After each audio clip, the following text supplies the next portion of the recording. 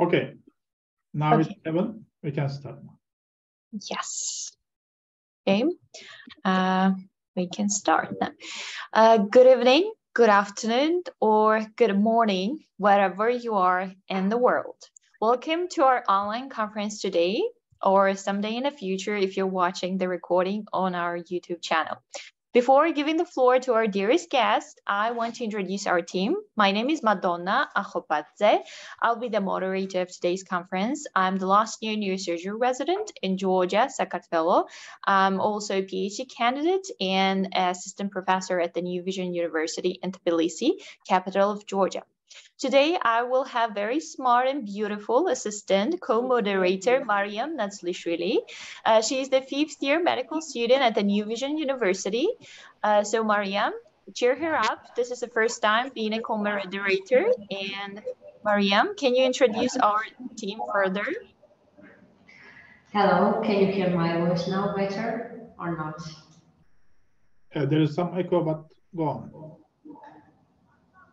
I was trying to join with another device, but I don't know if it's working or not. It's okay. Okay, so I would start first of all with thanks because it's really a big pleasure for me that I'm co-moderator of that great conference. Thanks for Dr. Hassan and Dr. Madonna to giving me that opportunity. Let's go further to our conference about it. What we can tell you is that these online education meetings have started with Professor Hassan Carmen, who is residency program director of the neurosurgery department of İzmir Atatürk Training and Research Hospital in Turkey, and goes on with the contributions of all the residents. Also with the contributions of the neurosurgeons who graduated from the same department. Also, neurosurgeons and neurosurgery residents from nearby countries like Bulgaria and Georgia. All the microphones, what we have here, will be turned off during the presentation of the lecturer to avoid voice and noise pollution and other things. You can ask your questions, all of you, by writing on the chat part of the Zoom program, and at the end of the meeting, if you will have other questions or you want to ask the question by voice, not only writing, you can ask, of course, and your question will be discussed. And mutual discussions, for example, if one is speaking and another is joining with that speech, is not allowed because it is not appropriate for the format of that meeting. Please do not ask for your microphone to be turned on. We will turn it on at the end of the meeting. So, about me, as Dr. Madonna mentioned, I'm a 5th year medical student at New Vision University, Georgia, Sakartvelo. I am interested in neuro from the school time, from 8th class. I'm interested in neuro and I think there are some problems. I think there is a connection problem, so I'm going to continue, jump in. Before I introduce our dearest guest today, I want to express my sincere and the most heartfelt condolences to the people of Turkey due to the tragic events of earthquake. Geçmiş olsun, Türkiye. And now it's my distinct privilege and honor to present our lecturer today, Professor Carmen Vleggeert-Lankamp. She is one of the few women in leadership positions in spine surgery. She has broken the glass ceiling in this male-dominated surgical subspecialty. She has received her master's degree in pharmacy and later graduated from the medical school at the University of Utrecht. In 2006, she completed her residency in neurosurgery at the Leiden University Medical Center and went on to obtain her PhD in peripheral nerve regeneration. However, her passion for the spine surgery took the upper hand, and she began her subspecialization in 2006. And now she has a special interest in craniocervical deformities and reconstruction, as well as achondroplasia. In 2007, she became a senior member of the staff of her alma mater, where she currently has the spine research group. She's a physician, she is a scientist, she serves as a the secretary of the Cervical Spine Research Society, and she currently mentors numerous PhD students on the themes varying from cervical to lumbar, from degenerative to the congenital spine disease. She and her research groups have received several research prizes. She has a long list of scientific publications and invited guest lectures, and she's actively involved in spinal teaching, supervises several PhD trajectories, and is involved in the spine training programs. However, Dr. Lankamp's most impressive asset is her humanity, and she's a proud mother of 3, and she's constantly recognized for her bedside manner by the patients as well as the staff, and her experiences as a physician and her richness of doctor-patient contact always inspires future generations of physicians. Thank you again, Professor, and welcome again. The virtual stage is yours. So now you can start screen sharing. Thank you. And sorry for this long introduction. No, thank you for such a very nice introduction in which you are too kind for me. Currently, I am trying to share my screen. Yes, I manage. Well, thank you all for your attention. And what I would like to discuss with you for the coming hour is the cervical spine, and in particularly the problems that we encounter when we want to treat cervical spine radiculopathy. And this is the very nice announcement that was made for me. And here it shows what I actually want to talk to you about, and that's namely the long-term outcome results after comparing arthrodesis to fusion. Yes. No. Well, I do not know whether one of you in the audience once implanted a cervical disc prosthesis, but in our part of Europe in, well, let's say 10, 12, 13 years ago, it became very popular to implant a cervical disc prosthesis. And I would like to explain to you why this, this idea that a disc prosthesis instead of a cage was such a beneficial option. If in the articles and in the literature that was written about the advantages of a prosthesis, time over and over again, the article of Hillebrand is referred to. And what does this say? This say, and I do completely agree with that, with the idea that is that if you have a fused segment, particularly in your cervical spine, then you have a higher chance on increased degeneration at the adjacent levels. This occurs all over the spine, or this is possible to occur all over the spine. However, in the thoracic area, as you know, we have the thoracic cage, and that deprives it of that prevents the adjacent level disease because the mobility of the adjacent level is much less. And when we are taking into account the lumbar spine, then the forces are much more equalized over the much larger bone. However, focusing on the cervical spine, it seems realistic that if you have a fusion at one of the levels, that this increases the force on the adjacent levels. And well, it is a reasonable idea that this increased degeneration may cause problems in the future. However, this article of Hillebrand claimed that there was an incidence of adjacent disc degeneration of 2.9% per year. Well, imagine that that means that if you have a herniated disc operation, if your disc is replaced by a cage or by autologous bone, and you have a fusion at that level, that 10 years thereafter, you have a 30% chance of having adjacent level disease.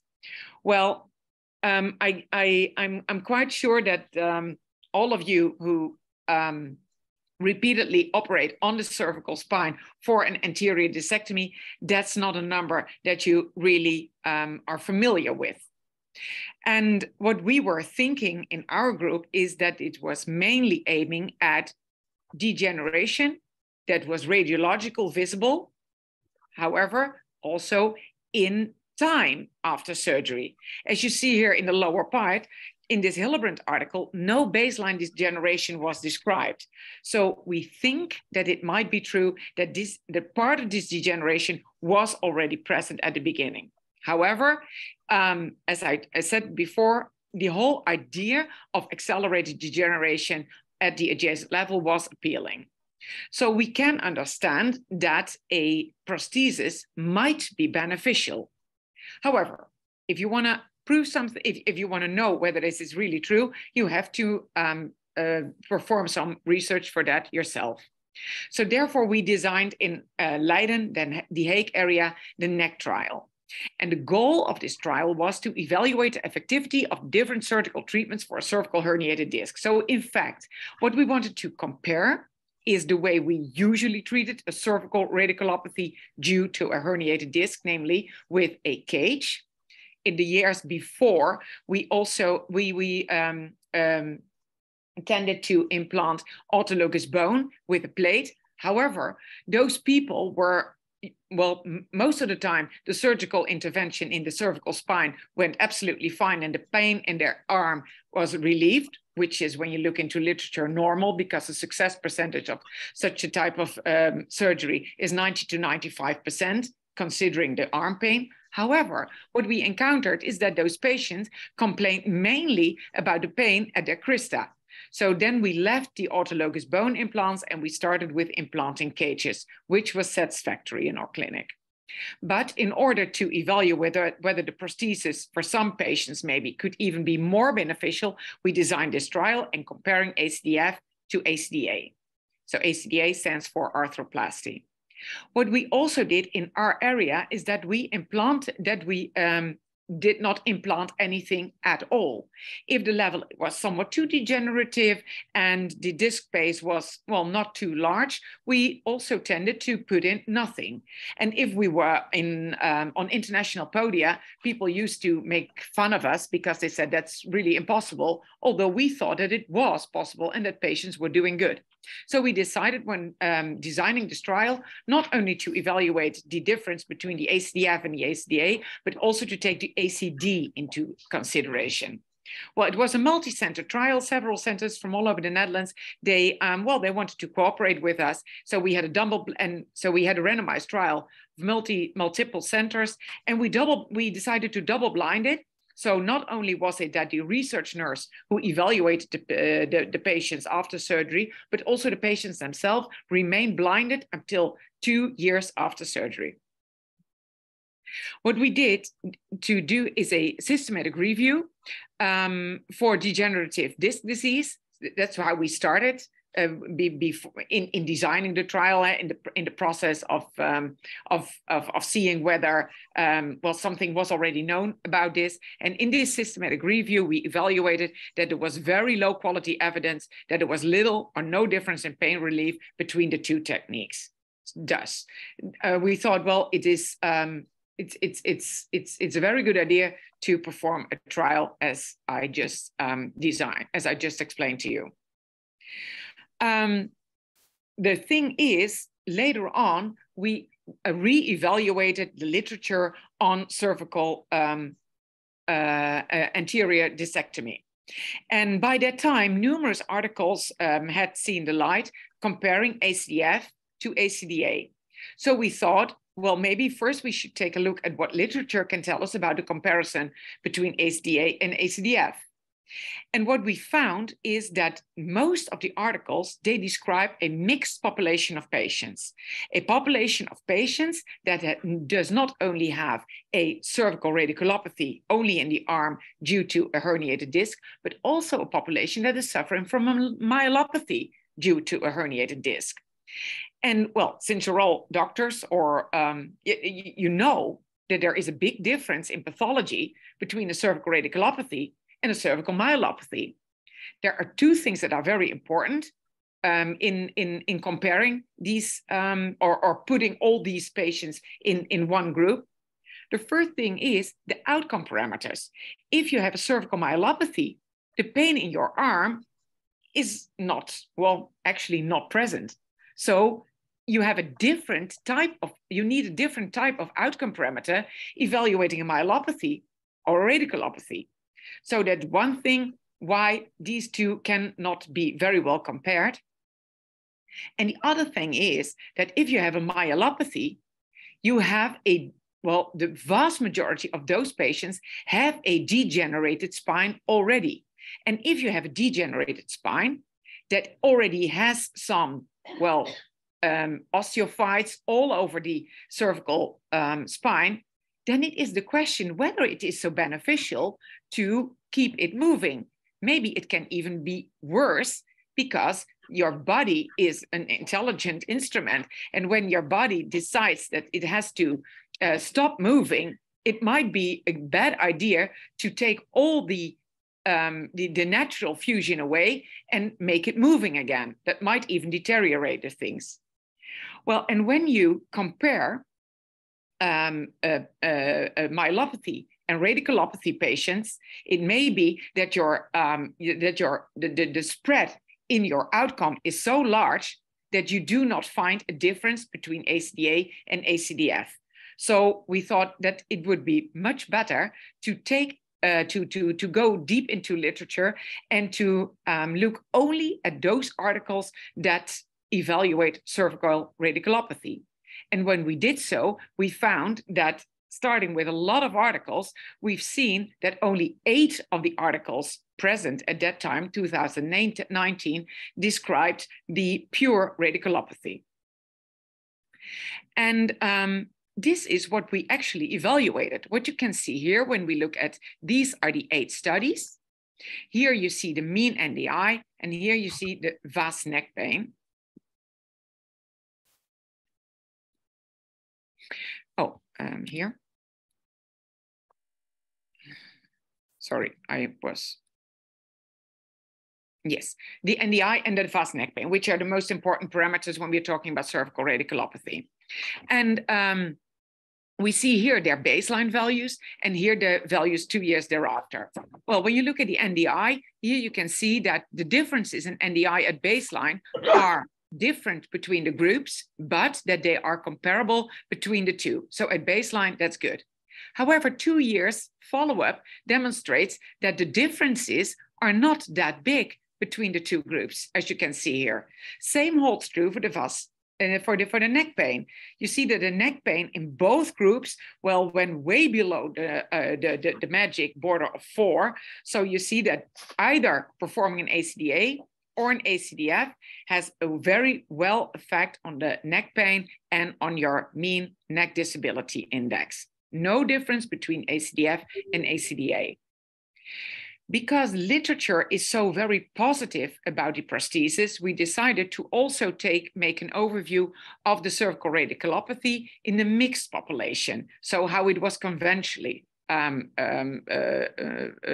brought to us. And then we could include 29 articles.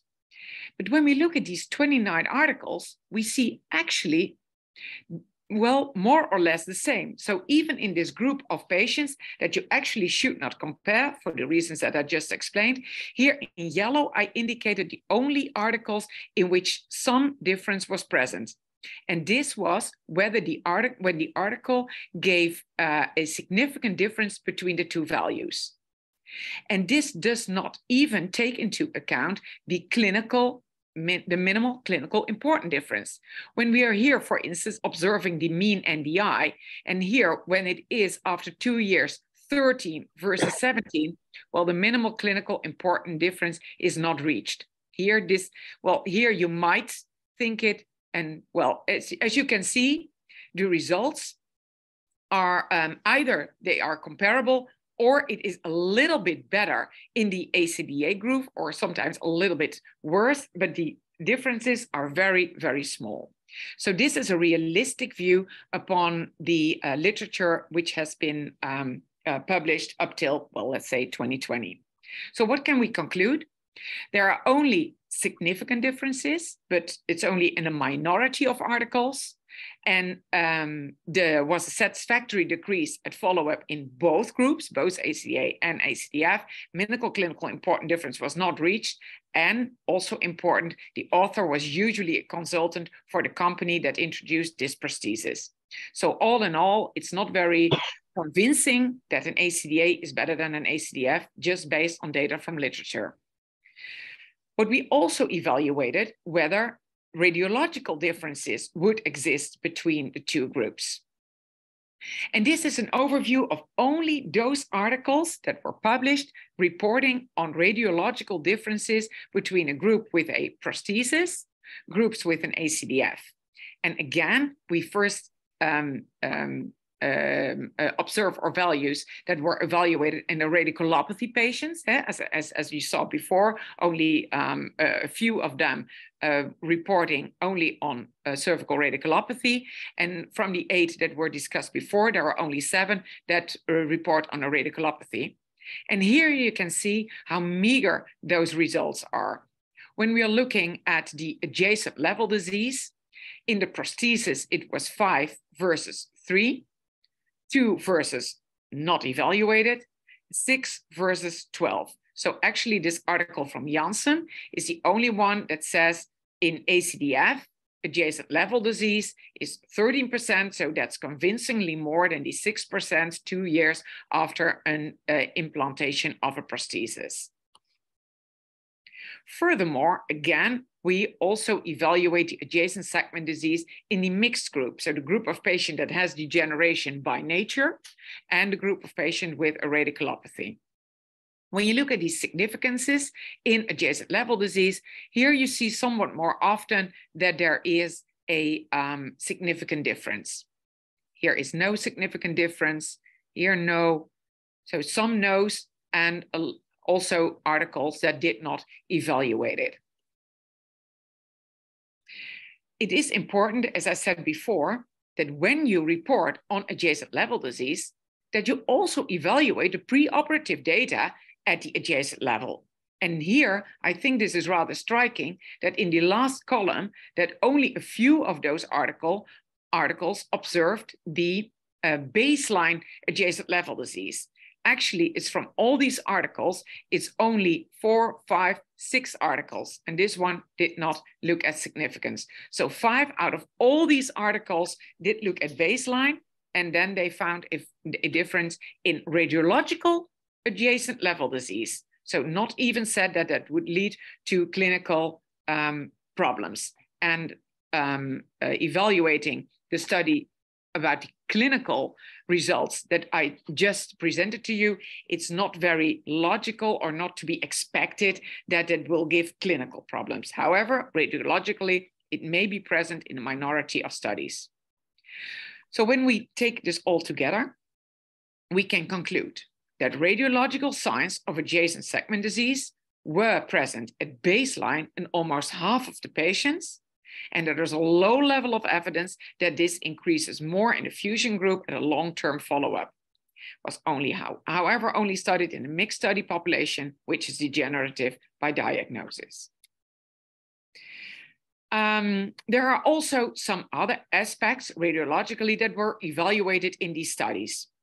Here we evaluate in the radiculopathy studies again, a few other aspects that are relevant in the course of the disease. When you can evaluate the range of motion, well, of course, the range of motion was present in the patients who had a prosthesis and not in the patients who were fused. So, but you see, not in all studies it was evaluated. When we are looking at cage migration or prosthesis migration, well, that was hardly ever studied. Same holds true for subsidence, hardly ever studied. And here it was only PARC reported 15% and none in the HDP group. Implant loosening, almost not studied. Fusion rate, almost not studied. Pseudoarthrosis, heterotopic ossification, bridging bone. You see, it is in all those studies, there is a lot of information present, but they do not evaluate it or hardly evaluate it.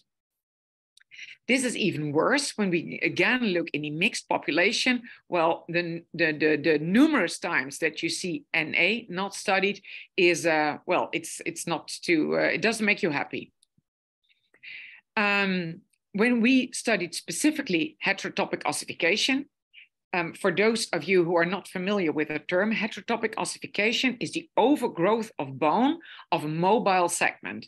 So that is something that you study in patients who have been implanted with a prosthesis, because a prosthesis is meant to remain mobile over time. However, if you have overgrowth of bone, then you call this heterotopic ossification. In this overview of articles, it was reported to be present in almost 10% of patients, and it seemed predominantly present in radiculopathy patients with a very low level of incidence. We'll come back to this heterotopic ossification later on with, when considering our own results. So what can we conclude from literature? Although the cervical disc prosthesis was introduced to decrease adjacent level disease, convincing radiological evidence is lacking. Heterotopic ossification is insufficiently studied, and the current literature and the outcome of cervical disc prosthesis not convinces and does not justify the higher costs of implanting a prosthesis. However, we also have our own study, and we can also look at our own results because, well, I was somewhat critical about the results that were already published in literature. Well, let's see whether we can do it better.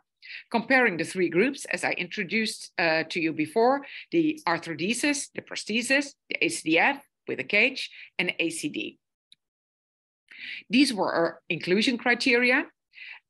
Patients had to have complaints for over 8 weeks. And at MRI, we had to see a herniated disc herniation at the symptomatic level. The outcome, our primary outcome parameter was the NDI, and secondary outcome parameters were both radiological and clinical. And we had a follow-up 2 years and later up to 5 years, which we will also demonstrate here. Well, we were able to include 109 patients that were evenly distributed over the three groups. And these are the parameters of the patient groups, and you see that they are all comparable. They are not too old and they're not too fat. They have a baseline NDI that is really, well, disabling, between 50 and 55, and also a baseline pain in the neck of 56 to 50. Of course, they all had radiculopathy complaints. There was only one patient that also had very mild medullary complaints, but radiculopathy complaints were dominant. Well, this is always nice when you have a presentation. You do not have to wait for 2 years for the outcome. I can show it to you right away. Well, and actually this says it all. This is the NDI, and it scores over the 2 years, and you see that the three groups, I do not even have to point out which line corresponds to what treatment. They're all equal and comparable. Same holds true for the neck pain and for the arm pain, comparable in the three groups. However, when we look at the perceived recovery, so what we did after 1 year and after 2 years, we asked the patients, are you satisfied with the intervention that you received? Then we see, when we're looking at the last column, 2 years after surgery, is that 2 years after surgery, only, well, 2/3 of the patients says, yes, I'm very happy. I'm really very happy. Or they say, yeah, I'm happy. It was okay. And I really improved. The other 1/3 said, complaints remained the same, or they said, it's even worse. Same holds true for the arm pain, same percentage. So then you wonder, what happens there? What is the difference between the three groups? Well, you can see surgery time in the prosthesis group was somewhat longer, but the other things are almost comparable. Then we see, how is this result 5 years thereafter? 5 years thereafter, we still had a very good follow-up. Over 80% of patients could still be approached, and they gave us our results. And what we see here when we look at the neck disability index is that over the first 2 years, as we've seen before, it's all comparable. But then what we see that the NDI in the group without a cage and without a prosthesis goes up. And up in the NDI is worse. So this is getting in the wrong direction 5 years after surgery. However, our main primary question was, is an ACDA better than an ACDF? No, that is even after 5 years comparable. Same holds true for arm pain and for neck pain. We see the same tendency that if you do not implant anything, that you have a tendency to have more neck pain and more arm pain, but that the ACDA and ACDF, they have comparable outcome. You can discuss that we have insufficient power because we calculated that we needed a sample size of 166 based on a clinical important difference between the groups of 20%. So that would mean 20 points. However, the maximal difference that we gained was 15. But if you look at the treatment effect, then you see that the treatment effects between the groups was really, really very low. And we're talking now about 2 years after surgery. We're really very low, so we think that our data are convincing. However, we combined our data with a systematic review that was performed at the same time in Nijmegen in the Netherlands. And they also compared the same 3 groups, ACDF, ACDA, and ACD. It was the same setup. So we combined our data and then we had a total of 250 patients. And then when we look at the mean differences, well, they are really, really very small between the groups. None is significant. So then we can say that 2 years after surgery, that the differences between the 3 groups are to be neglected. Well, then it is interesting when you have more patients, is there any particular subgroup of patients that you can point out that benefits more or less for one intervention than the other? For instance, what we were thinking, maybe if that a patient which is younger benefits more from ACDA. Oh, that appeared not to be true. We thought, well, maybe if the disc height is higher, well, we were almost sure, then maybe that's the group where the ACDA performs better. No, again, no difference. We also evaluated whether there was a difference, whether you had a high or a low BMI. We compared, does it matter whether you smoke or whether you don't? Does it make a difference whether you're male or female? There was no subgroup to be appointed that was doing better or doing worse. So no difference again between the 3 groups. And this is to demonstrate even, we hope more convincingly, that there is no tendency for an increasing disc height doing better with one treatment or the other. You see the blue circles are for the ACD, the green ones for the ACDF, and the, well, white, yellow, gray, don't know what color it is with arthroplasty. And you can see here, well, it's just a mix of circles, and it's not that you can see any pattern in it. So there's not a factor of influence. Well, going back again to this satisfaction of the patients, then again, it's striking that when you look at the satisfaction of patients in the ACD group, well, 5 years after surgery, it's only 50% that thinks that the intervention that they had a satisfactory result. Although in the fusion and arthroplasty group, the satisfaction grew to 80%, so from 65 to 80%. When we're looking at the AQ5D, so health, then we see that in the ACDF and ACDA group, there are very, very happy with what happened. And it was significantly less in the group with the ACD. So what we wanted to know, well, what is the factor that makes that some people do worse and that others do better? And then we thought, well, maybe it might be true that if patients are more anxious or depressed, that they do worse. So maybe that is a factor to take into account. And if we would know that that would be the case, then we could improve our patient counseling before surgery. So in order to evaluate this, we analyzed the hospital anxiety and depression scale at baseline. And we also evaluated with a continuous study. Well, and this is what we found. Really interesting, we think. When you look at the baseline, there are patients that are scoring high on the depression and anxiety scale. You see, those that we call the cases. And this is the NDI score. When they really score high in their depression, you see, their NDI score is much higher at baseline when you compare it to these two. And then, very interesting, throughout their treatment, you see that they remain in the higher segment.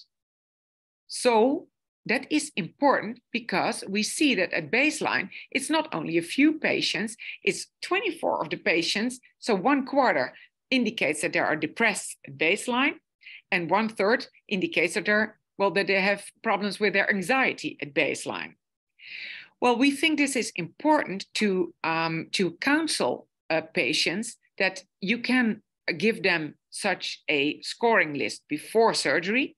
And when they score that they are anxious and depressed, you can tell them, of course, we can do the surgical intervention and you will improve of it. Look, your peers also improve, but you will not improve as well as those that are not anxious or depressed. Well, maybe that is too far for now. You can use these scores to make prediction models. And then you get results like this, and you can use this to actually make a prediction model. And then you get things like this for individual patients.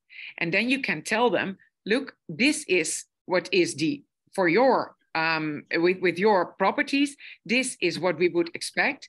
But since you score high on your hospital and anxiety scale, we think that this is where you actually might end up. And this was then where the patient actually ended up. So you can give personalized medicine by this.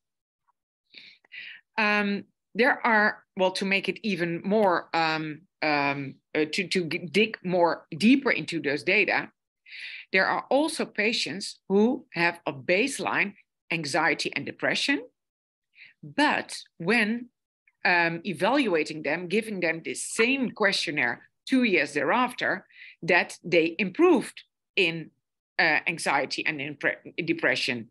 So we think that those patients also were anxious, depressed because of their radiculopathy. For instance, what you see here, these are patients, when you look at the green line, those are patients that have an increased hospital and anxiety scale at baseline, and then in mean an NDI of 50, so somewhat higher than those who were not anxious and depressed, and it decreases after 2 years. And when they report 2 years after surgery that they are not anxious or depressed anymore, then they end up in the same range as their peers who were not anxious and depressed at the beginning. So on the one hand, this is for those patients very good news. That's what we like for them. However, it makes it more difficult for us to make predictions, because it's not enough to just give them a scale at baseline and then predict how they will do in the end. So there must be somewhat other factors that we also want to evaluate. However, we made this very nice prediction modeling, and what you can see here, you can in this prediction model, you can set your depression scale that you score at baseline, you can set your anxiety scale, and you can set your NDI at baseline, and then you get a personalized prediction of how you will do in those in time.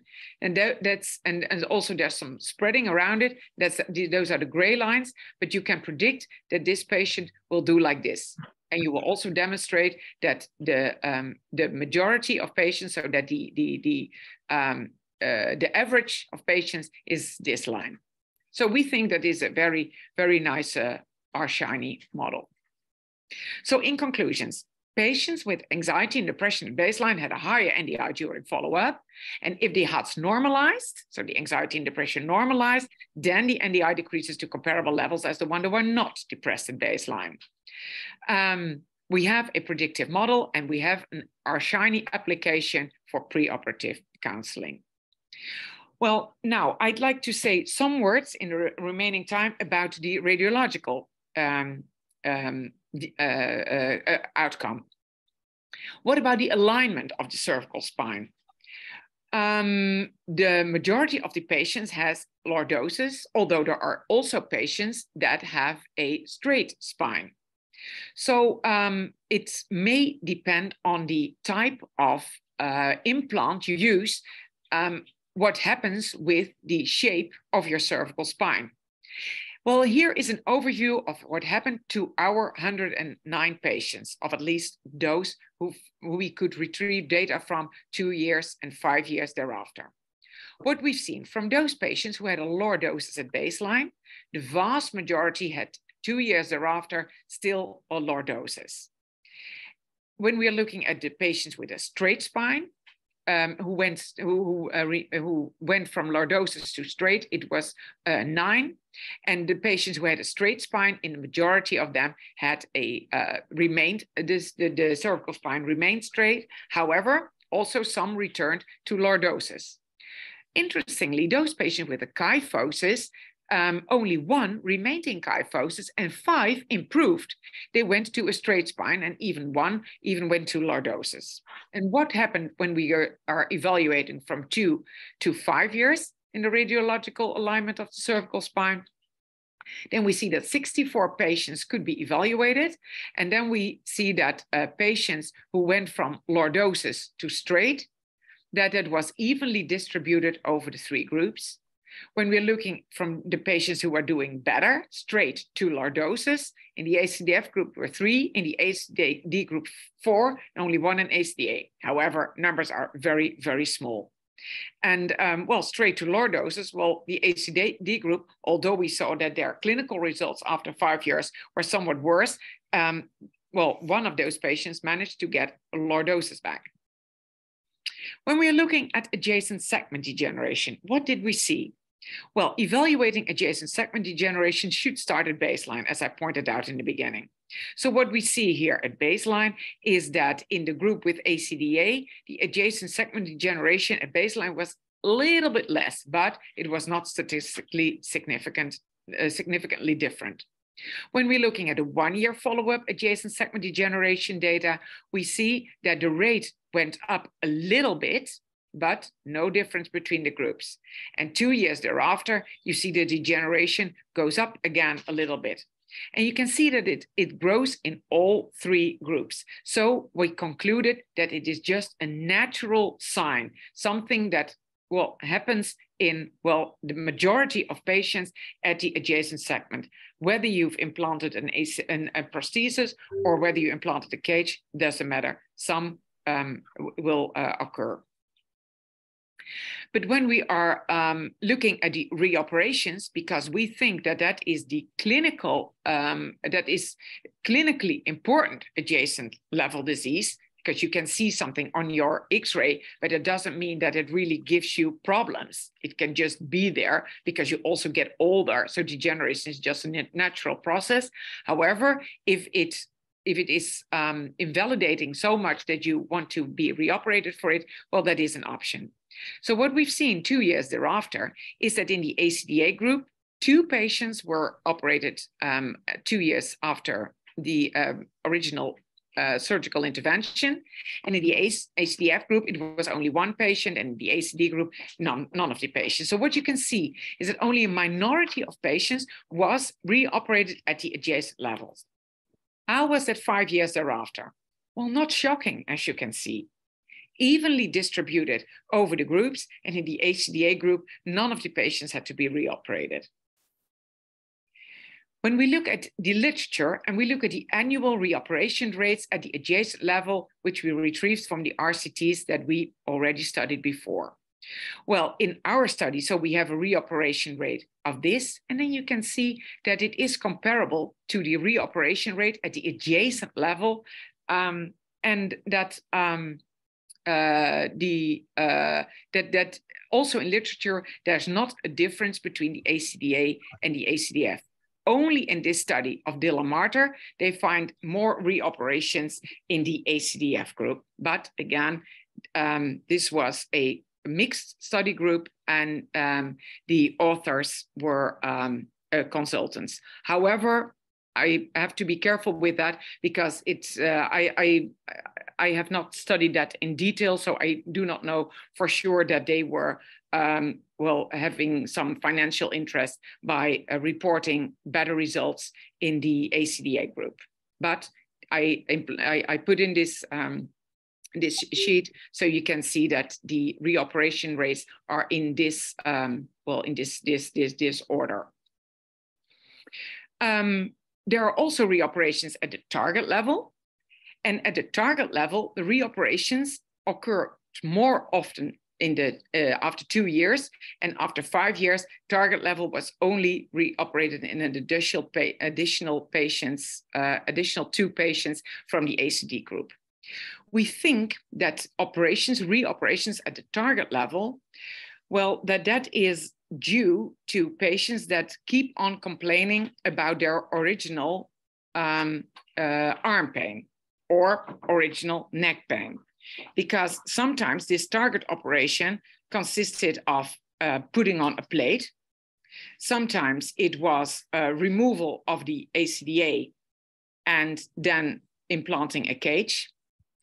And well, this can be, it's hard in this group to distinguish whether there is still compression on the operated nerve or whether the patient is just not doing well and the surgeon, well, does not want to send away the patient without doing anything and just reoperates. Again, annual reoperation rates at the index levels retrieved from the RCTs. Then we see in our study that in the ACD group, that the number is really higher. And we already saw that because here it is 4 after 5 years, and the others it's only 1. So this is a higher number. So in conclusion, when we are talking about the disc prosthesis, or initial question, ACDF comparing to ACDF, is it better to implant the disc prosthesis? Well, when we evaluate the clinical results 5 years after surgery, then we see that clinically ACDA is really comparable to ACDF in our group of patients. And there were not more reoperations at the adjacent level. The prosthesis is more expensive than the fusion operation. And therefore, we would not recommend to implant a prosthesis. The other question that we would like to address is, should we perform an ACD? That's even cheaper. And if it gives the same result, then we can also avoid the problems that a cage can have or that a prosthesis can have. However, we would not recommend that. What we've seen 5 years after surgery is that clinical outcome is worse comparing to ACDA or ACDF. So we think that this might be true because there is some delayed fusion.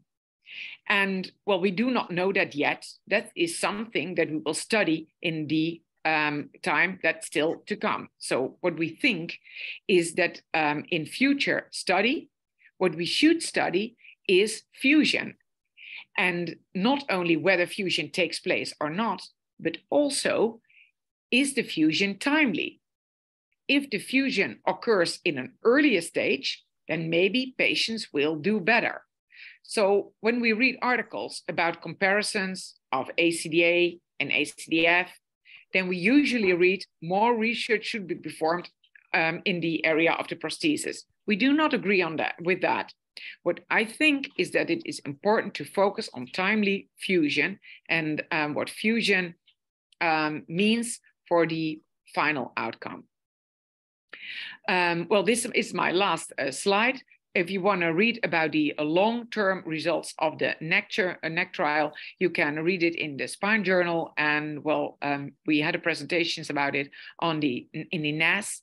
And we keep on working on the outcome data of this study, because what I've showed you now, the clinical outcome data of the 5-year study and some of the radiological results, but currently we are working on the evaluation of all the X-rays that have been performed 5 years thereafter, focusing on fusion and on the heterotopic ossification and on flexion, deflection. Thank you for your attention. Thank you so much, Professor Vleggeert, for your wonderful lecture, introducing us the results of your laborious work. Thank you, and congratulations on your teamwork and research group as well. Thank you. My question would be, I don't see questions in the chat yet, so I have a couple of questions. From purely surgical point of view, when you are making a decision to proceed with these 3 options, what you take majorly in consideration: the age of the patient, the neck circumference, the BMI, and what are your how to say directions? Yeah. Well, thank you for your question. Well, if you want to implant an ACDA, you have to be trained in that, because a prosthesis is well, it's more difficult to implant. It's when you've done several, like 20 or then it's very much, then it's doable. However, if you want to implant a prosthesis, I think it is very important that the cervical spine still looks like it's a young spine, so that it deserves mobility. And I would say the disc is also, the prosthesis is high. Well, you need at least 5, better not even 6 millimeters, and the vertebra, they have to be aligned properly, and then you can very nicely put in a prosthesis. However, what we've seen is that heterotopic ossification occurs in, well, almost 50 to 60%. So then it's just a waste of money, because then it serves as a cage. However, what you should avoid is to implant a prosthesis if the disc height is not high enough. In our clinic, we do not implant disc prosthesis, because we think our results are convincing that this is not better than a cage. And a cage has several advantages, namely it's less expensive, it's much easier to implant, and it's also easier for the nurses to work with. So to avoid, well, possible problems, we just implant a cage. I have to stress, in our clinic, we do not put on a plate. So that lowers the costs, and we have good results with that. I still perform an ACD every now and then when the interdiscal space is actually too small. When it is difficult to get in a 4 millimeter cage, I do not want to put too much stress on the facet joints and to get it in no matter what. So then I don't put anything in, and well, I think our results with that are good. Thank you so much. You don't ever use the plates, or it's just depends on the stability of the cervical spine, or in any case? Yes, we use plates in trauma. Then we because then we think the ligaments are also lax, and also on the other levels, and so there we always use a plate. But in regular cases for degenerative disease, we do not use a plate. Okay, thank you so much. And one more question. I have to say, what you have to make sure, and I made that mistake once, please do so when a patient has dystonia or Down syndrome. If a patient has, I didn't think of it that time, but this patient was moving his neck so vigorously that the cage came out. So those patients, you should implant a plate. Wow, thank you. Very good tip. Thank you so much. And one more question. It's not actually related to our topic, but I just wanted to ask. In your biography, there was mentioned you're interested in achondroplasia. So in what sort of view, in a neurosurgical view, I was wondering? Well, you can invite me one more hour about achondroplasia, because achondroplasia is really very, very interesting. The main problem in a achondroplast patient is that the length of their spine is comparable to ours. Yeah. Non-achondroplasts, I should say. However, the interpedicle space is smaller.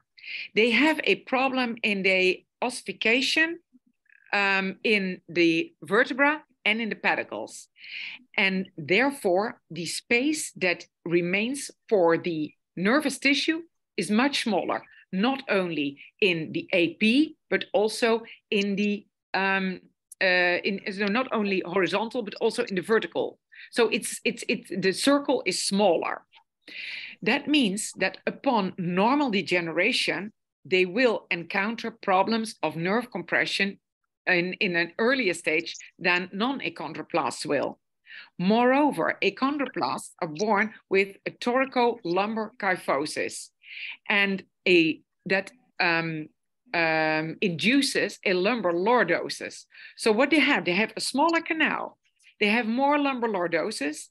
They have a sacrum that is more horizontal. So they are really prone for a neurogenic claudication due to spinal stenosis. And that is mostly present in the lumbar spine. It can also be present in the thoracic spine and also in the cervical spine. But the lumbar spine, it occurs, well, pretty often. So interesting. I think Dr. Hassan, we can invite Professor Vleggeert for another great lecture. We would be glad to host you. This topic will be amazing to hear. And we have some questions in the chat. So Mariam. Madonna, I will speak out as well. And I think we can hear him. Can you hear my voice now or not? No. Professor Bektaş will ask his question himself. Yes, thank you, Professor, for your excellent presentation and sharing your important data with us. You planned beautifully and you performed beautifully. Thank you very much. My question is that, what is your strategy on opening the posterior longitudinal ligament? Yes. Because I am an old surgeon. I performed a lot of discectomies without fusions in the past. And we have the same results as you mentioned. But we do not have more MRIs at that time, only X-rays. We follow up the patients like that. But we do not have a lot of patients with, say, adjacent segment disease at that time. Yeah. That's the reason why I'm asking. Question. Yeah, what we do with the posterior ligament, yes, always yes. open, always open, wide opening, wide opening, foramen to foramen. Yeah, yes, complete destruction. Thank you. Thank you. But I'm interested in your question because you're mentioning that you did not put anything in. So you also perform this ACD. Yes. And well, I'm happy that you say that, because usually when I present this or in the States or then they think, oh, that foolish blonde woman, why does she also include this ACD group? But this was done in our clinic for a long time. So we wanted to know whether it was indeed the same result. And I was convinced all the time that it would be as good. However, our 5-year data now, I have to admit that I'd better put in a cage. Also, while we are familiar with using these Midas Rex instruments, I try to prevent the anterior part of the oncovertebral junction in order to avoid Yeah. I see what you're doing, and I'm quite sure that it's not a bad thing. Yeah. Thank you. Thank you again. Okay, Mariam,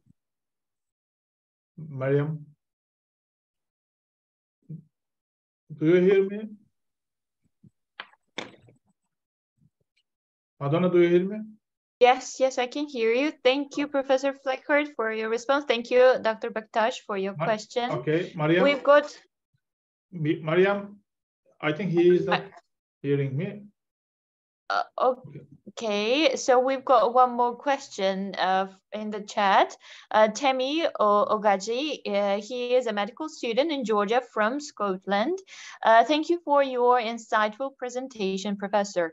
I'm a first-year medical student from Georgia. I was wondering, as you mentioned, improved HADS scores correlated with a better perceived outcome. So would administering post-op counseling be beneficial along with pre-op, or is the pre-op counseling alone sufficient when looking at the clinical significance of outcomes? Great question. Thank you, Tammy. Well, when you're looking at, when you're considering pre-operative counseling, what you want to reach with that is to give the patient a good idea of what you as a surgeon can really improve for this patient, because sometimes the perception of patients are not realistic. So you want to make it as realistic as you can, but the outcome differs from patient to patient because people are all different. So what we would like is to have prediction models that we can put in the properties of the particular patients and then give them the best idea of the outcome they can expect. And what I've just demonstrated, that anxiety and depression, they are a very important factor. So I think that was clear for you, that what that means to us. However, if a patient is still not happy after surgery, I think that, you can call it counseling, but I would rather call it coaching of these patients after the surgical intervention to have them deal with their problems can be beneficial. So if a patient is not does not feel that he or she has a satisfactory outcome of the surgical intervention, then and nothing can be done anymore. The radiologically they look fine, and actually when I do my tests they are doing fine. Then I would like to I like to send them to rehabilitation just to be able to better deal with the problems they have, because I think that is one of the main problems. But I think that the percentage of patients that you have to send to rehabilitation after surgery can diminish or can decrease when you do improved pre-operative counseling. And that is why we are also momentarily working with deep learning models, because there are things that we can think of that are important in preoperative counseling, like I mentioned, like the disc height, like the BMI, like smoking, like age, like gender. But maybe there are, or I'm quite certain there are things that we cannot think of, but maybe the computer can help us with that. So that's why we're also very interested in these deep learning models, but we're still working on that. Thank you so much. Professor Hassan, maybe you have some questions or comments? I want to thank the professor. Maybe Mariam, I want to ask. I would like to say some things, if you hear my voice, hopefully. Yeah, so first of all, Dr. Carmen, thanks a lot for interesting presentation. I'm really amazed because during your presentation and your research, you did not classic standardized a systematic review or presentation, but it was depends to personalized medicine. And I liked it so much because you included the psychological things, which is really important with patients. And sometimes doctors don't take attention with it. They think that that's such kind of health issues affecting the psycho-emotional status, and that's all. After you will do everything, that operation or treatment or rehabilitation, it will be gone. But sometimes patients still have it. So it's really good that you concentrated on that. I'm interested in, you mentioned in your research, I saw your research and I read it, the questionnaires, what you asked to patients. So I'm interested in what was the content of that questionnaire, because the questionnaires question there was not mentioned in that research. So I'm interested in what was the content of it. You were checking the patient's psycho-emotional status, or what you are checking? And also I have another question. During your research we are doing double-blinded study, yes? So I'm interested in what kind of biases and what kind of things you faced during your research that made your research complicated, and you had done some kind of things to overcome this kind of biases or things during the research. I'm interested in, beside of the psychological things. Okay, well, to answer the first part of your question that concerns how did you evaluate the hospital anxiety and depression, so the mental status of the patient? Well, we decided to take a standardized questionnaire for that, the HATS, and it contains questions like, are you often feeling depressed? So just that question, but also questions that you can classify a patient, whether this patient is feeling that bad things always happen to them. Because if you ask me in advance in patients who will be doing good and which patient will give disappointing results, then usually it is the type of patients that think that thinks that their body is like something magical. Like, well, I do not know, but all the bad things always happen to me. Oh, and when you say, well, very exceptional, it can happen that, well, let's say you have a CSF leak. Oh, exceptional things always happen to me. And that's, yeah, and that type of personality, you wanna quantify that, and that is possible with this HATS scale. And I'm quite sure there are other scales that can also classify patients in that respect. But this HATS scale, that works really good for us. And I have to tell you what we do now in the clinic where I've been operating all day. So, but what we do in this clinic, we ask those patients to fill this in at home. So several questions, an ODI and an EQ5D, but also this HATS. And before they enter my outpatient clinic room, I can see their values. So then I know in advance, before they come in, what type of patients it is. So I can see when they have leg pain, like a 9, back pain, like a 5, but a depression scale, which is, well, 24, which is really high, then I know how to approach this patient. Because you cannot always tell by just talking to the patient. So I think that's really, really convenient. And I would really recommend it to if you do prompts, to involve that into it. And your other question was about, oh yeah, what problems did you encounter in the double blinding? Yeah, double blinding is not as easy as you think, because patients are really curious. What I went through with them, how they wanted to be deblinded. So what happened is that after surgery, we send them to the radiology department. So in the beginning, they asked it's not the radiologist, the one who helps the radiologist. I do not know what's called. Technician. Yeah.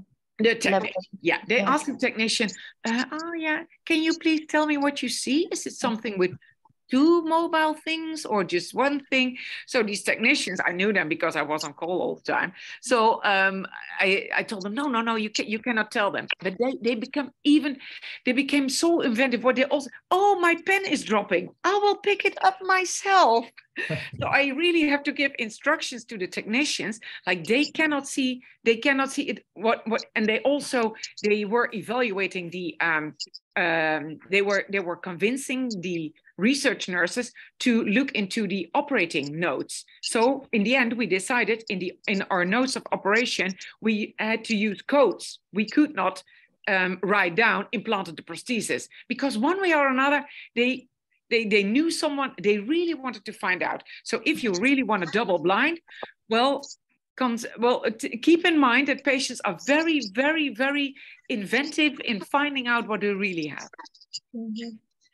Yeah. Okay, thanks a lot. And if anyone has question in the chat, or if you want to speak out, you can also speak out and ask her directly question. Okay, I think we have finished all the questions and comments. I want to thank again one more time Professor Lankamp, and I want to thank everyone who joined us today, this evening. Thank you. Thank you. Thank you all for your contributions. Thank you for having me. Okay, have a nice evening. Bye-bye. You too. You Good too. luck. Thanks.